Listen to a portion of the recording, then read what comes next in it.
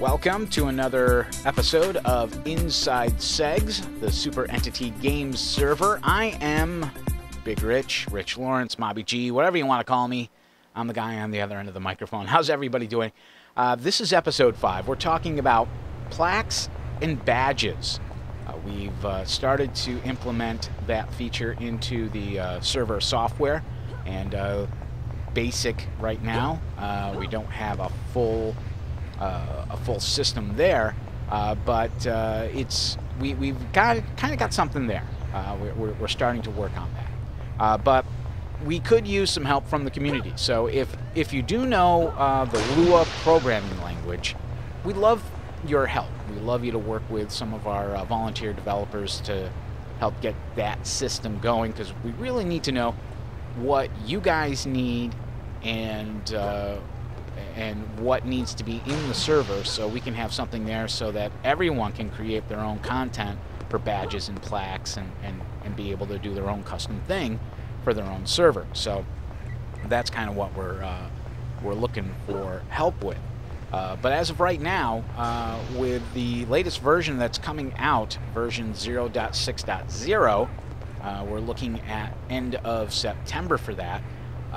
You'll be able to do some very basic stuff for that. The video here that you're watching, this was made by Emil Frost. He is in our Discord chat. He helps me a little bit with the social media end of things, and he basically took the the code and compiled it and started running around.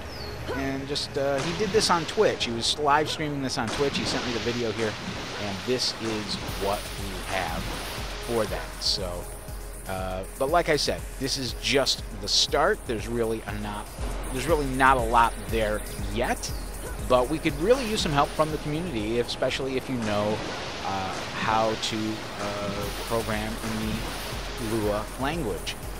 If you do, stop by our Discord. The link is down below. We'd love to get some of your input and hopefully get some help from you.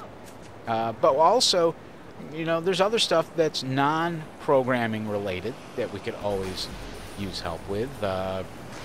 Basically compiling information about the original game, powers, and that kind of stuff. We could use all that kind of information so we know what we're doing when we go and we actually get powers up and working, which we have, we've shown in a few tweets before, some photos where we've got basic powers and inspirations and power-ups and that. Kind of working, kind of started. We got the framework there.